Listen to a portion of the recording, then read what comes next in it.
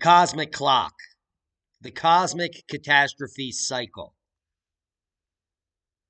These topics have been discussed for eons, and many of you have just heard about it in recent years. But tonight, we're going to uncover some of the science and geology that support the cosmic clock cycle or the cosmic catastrophe cycle. And this all has to do with the paper coming out and some research that we're going to share with you now, where a mammoth tusk was recovered from an unlikely place, the bottom of the ocean. Now, the ocean's dark depths hold many secrets. And for more than 3 decades, the Monterey Bay Aquarium Research Institute has been exploring the deep waters off the coast of Central California. During an expedition aboard the RV Western Flyer in 2019, pilot Randy Prickett and scientist Steve Haddock made a peculiar observation.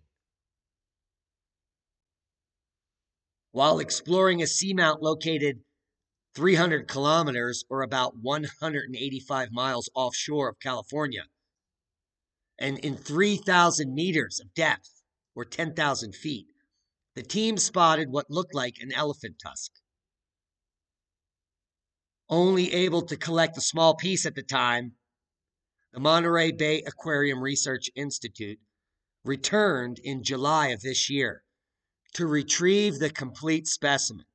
Now, Haddock and researchers from the Paleogenomics Lab and UC Santa Cruz Genomics Institute and the Department of Earth and Planetary Sciences at the University of California, Santa Cruz, and the Museum of Paleontology at the University of Michigan are examining the tusk. And that's a boom.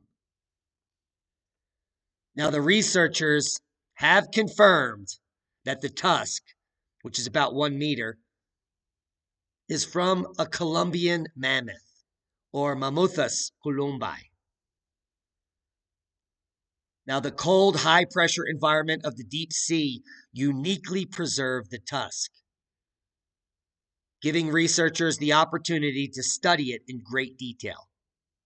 Using computed tomography scans will reveal the full 3-dimensional internal structure of the tusk and information about the animal's history, such as its age. Fascinating. You start to expect the unexpected when exploring the deep sea. But I'm still stunned that we came upon an ancient tusk of a mammoth. We are grateful to have a multidisciplinary team analyzing this remarkable specimen, including geochronologists, oceanographers, paleogenomicists, and paleontologists at the University of Michigan. Now, their work examining this exciting discovery is just beginning, and we're looking forward to sharing more information in the future on this discovery. Now, this specimen's deep sea preservation environment is different from almost anything we've seen elsewhere, says paleontologist Daniel Fisher, who specializes in the study of mammoths and mastodons. Other mammoths have been retrieved from the ocean, but generally not from depths of more than a few tens of meters. This came from 1,000 feet of water, 100+ miles offshore. So this is quite fascinating, to say the least. Now, a team of researchers from the Department of Earth and Planetary Sciences at USC will investigate when and how the tusk may have arrived deep offshore. The team believes it could be the oldest well-preserved mammoth tusk recovered from this region of North America, and dating of the tusk is being done by the USCS Geochronology Lab, led by Terrence Blackburn, Associate Professor of Earth and Planetary Sciences. Blackburn analyzed radioscopes to show the tusk is more than 100,000 years old. Our age estimate on the tusk is largely based on the natural radioactive decay of certain uranium and thorium isotopes imparted to the tusk. And so this is aligning with the proxy data, which we're going to go over in a moment.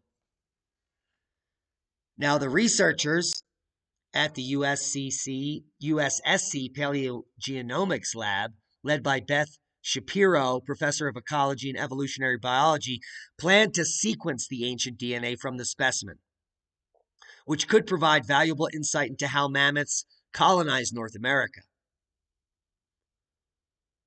Now, Shapiro and Moon will recover ancient DNA preserved within the matrix of the tusk, which they compared to DNA that has already been recovered from other mammoths at other times.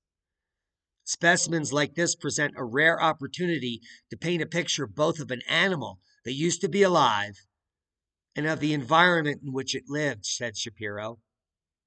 Mammoth remains from continental North America are particularly rare, and so we expect that DNA from this tusk will go far to refine what we know about mammoths in this part of the world. Now, the ocean represents 99% of the space where life can exist, and we still know very little about it, and most of it is unexplored. An interest in exploiting the deep sea by mining for valuable metals has grown, with the potential to place many marine animals in harm's way, and this surprising discovery, hidden on the seafloor for eons, serves as a fragile reminder of the many remaining mysteries worthy of our protection. And they're only being discovered due to the exploit of the planet.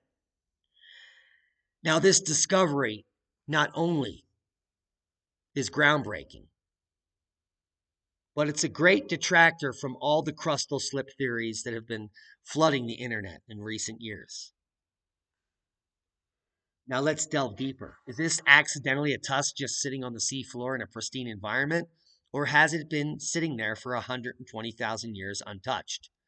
And that's our supposition. Based on the pictures of how they found it, it's not broken, it's not damaged, it's weathered in place for 120,000 years. Let's just take a look at it lying on the sea floor. You can see here that it's just sitting there. It's not buried. It's not fractured. It's just sitting there. But I digress. Let's go over the science of the mammoth and the fact that this is deposited there over 100,000 years ago. Probably because of the cosmic catastrophe or the clock cycle, which, by the way, comes directly from the zodiac wheel. The zodiac wheel represents an entire cycle of the precession of the equinoxes. And this is represented by the cosmic clock catastrophe cycle here, which was created by Randall Carlson almost a decade ago, where all geologic known catastrophes are overlain onto a zodiac wheel. I know this is heresy, but based on the information we know as scientists, astrology or the astrological wheel is the precursor to all science on the planet, and for good reason, because in modern times we've now correlated it to all cosmic catastrophes, which line up on certain flexure points of destruction, which are biblical, literally. And you're looking at the Epica data. This is the Antarctic ice cores, which go back 400,000 plus years. And they show a repetitive 100,000 year cycle of catastrophe. The last catastrophic sea level rise, or Noah's flood, happened 12,900 years ago and ended 11,400 years ago at the peak of the rise. 100,000 years prior to that, the same exact cycle occurred. 100,000 years prior to that, the same exact cycle occurred, and so on and so forth. A repetitive clock. Tick tock. Now, Within those major cycles are Heinrich events. And a Heinrich event is any series of at least 6 discharges of icebergs that carried coarse-grained rocky debris and mammoth tusks, apparently from North American ice sheets into the North Atlantic, between latitudes 40 and 55. So ice breaks up in the Arctic, travels south, gets dropped just above 40 degrees north, which is like, let's say, Virginia or Central California, however you want to look at it. But Heinrich events are only described in the Atlantic, in the North Atlantic, not in the Pacific. But clearly they could have been happening at the same time if it's a breakdown of the glacial system, which we are seeing here. You see major ice ages that occur for 100,000 years, a warming and an interglacial, and then an 80,000 year ice age, a warming and an interglacial, and repeat and repeat and repeat, and we're going to repeat. And this is all visible on high resolution proxy data graphs, like the one you're looking at here, which goes back 140,000 years. So here's the last major catastrophe prior to the Younger Dryas, and then the Younger Dryas event, which is a repeat of this event. And in the interim, you have interglacials and 1, 2, 3, 4, 5 pulses of warming and cooling. Now, those pulses correspond directly to the Milankovitch cycles. Now, the Milankovitch cycles were my entire focus in my graduate studies at Temple University, as a geologist. It was the main focus on my thesis, that cosmic catastrophe cycles driven by Milankovitch cycles on Earth are the reason why stratigraphic cycles get preserved. And these stratigraphic cycles are visible in all quarries everywhere in the world, wherever the rocks are still flat-lying and untouched. And you can see a repetition of this bed and this bed and this bed. And we'll just take that cycle. And in each of these packages, boom, boom, boom, we see smaller cycles. So what you're looking at is 100,000 year, 100,000, another 100,000, another 100,000, and again. And these 100,000 year cycles are what we see in the proxy data. It's what we see right here in Vostok. A big boom, and then 1, 2, 3, 4, 5 other cycles. 1, 2, 3, 4, 5. And some of them are packaged in twos. This would be an obliquity cycle. This all has to do with the Milankovitch orbital perturbations. Every 100,000 years, we get further and closer to the sun. Every 40,000 years, there is a change in the width of this axis and the axial tilt.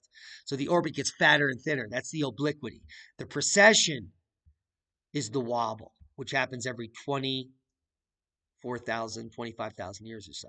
So you should expect 4 of these cycles, 2 of these cycles, and every 1 of these cycles. It's called a nested hierarchy of cycles. Well, and we can see it in the data clearly. We can see every 100,000 year cycle is boom, boom, boom. Within it, there's 1, 2, 3, 4, 5 precessions. 1, 2, 3, 4, 5 precessions, and sometimes 2 precessions in one obliquity, like here and here, maybe here and here, another obliquity. And this all corresponds to the waning and waxing of the ice and the Heinrich events and the stratigraphic cycles and the repetition of ice age after ice age and eon after eon of mass extinction and mass extinction. All thanks to the sun. Nothing else is controlling this. The Earth's position to the sun is relegated by the Milankovitch cyclicity. Now, Milankovitch came up with these patterns back in the 1920s. He hypothesized that variations in eccentricity, axial tilt, which is precession, resulted in cyclical variations in the solar radiation reaching Earth, and that this orbital forcing strongly influenced the Earth's climate patterns. Now, many people have poo-pooed this, and I still think this has a great influence on what's going on, because we see it in the rock record. It goes back hundreds of millions of years, all the way through the Cambrian and even further. It's basin wide. It's all over the world. Everywhere I've looked, in Europe, in Spain, in other countries, all over the US, east, west, north, south. The same cycles in all quarries where there are flat-lying sedimentary rocks.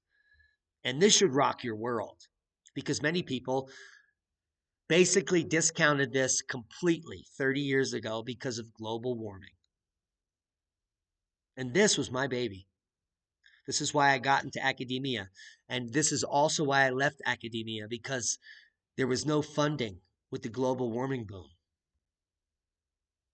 But it is clear today, in every quarry, in any place where there is stratigraphy available to view, that the Milankovitch cycles that are a nested hierarchy of orbital perturbations are alive and well in the rock record. Now, maybe these orbital perturbations have something to do with our sun, or maybe they don't. Maybe Milankovitch came up with his orbital perturbations based on data sets, well, that are not quite right, and they have something more to do with a galactic cosmic wave. Potentially, something that's been so pervasive that it's existed for hundreds of millions of years. And we're going to delve into that in the next podcast, where we can bring you up to speed with why the proxy data has changed in the last 5 million years. We went from an obliquity cycle to a precessional cycle. Here's some recent data. Here's the last 120,000 years that are picking up the Bond and the Dansgaard-Oeschger cycles. It's not because something has changed, in my opinion. It's because the data in recent times is more well preserved. And the older stuff, because of catastrophe after catastrophe, gets destroyed like a boom. The cosmic clock is real. And I know correlation is not causation, but this many layers of inquiry and proxy data and correlations are not accidental. And for the last 30 plus years, I have been looking for the mechanism. And I don't think there's one answer. I think it's a composite of answers that all play on each other, and we're just beginning to understand what's actually happening. And that's a boom to knowledge. Proper prior planning prevents piss poor performance. As we are scientists in just the beginning of understanding of some of the deepest topics on planet Earth. This explains everything. The hidden history, the lost civilizations, Noah's flood, so on and so forth. Stick with us. We're going to bring you up to speed piece by piece, layer by layer, proxy data by proxy data. That's a boom to knowledge. Share this with like-minded people. Thanks to all our one-time donors, our Patreons, the heroes that share this video. 35 years of science in my brain. And there are very few people that have been thinking about this long. Paul Lavalette is one of them, but he does not know the other information that I have studied. And together, we will unravel the cosmic clock together. One podcast at a time, one day at a time. We will do it. We love each and every one of you. Be safe, and that's a boom. Stay tuned for more booms.